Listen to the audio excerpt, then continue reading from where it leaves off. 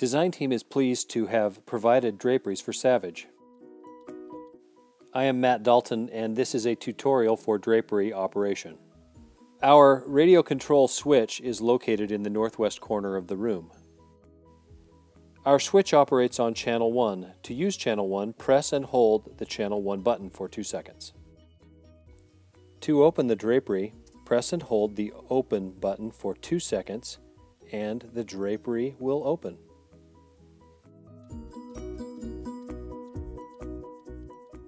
To close the drapery, press and hold the close button for 2 seconds, and the drapery will close.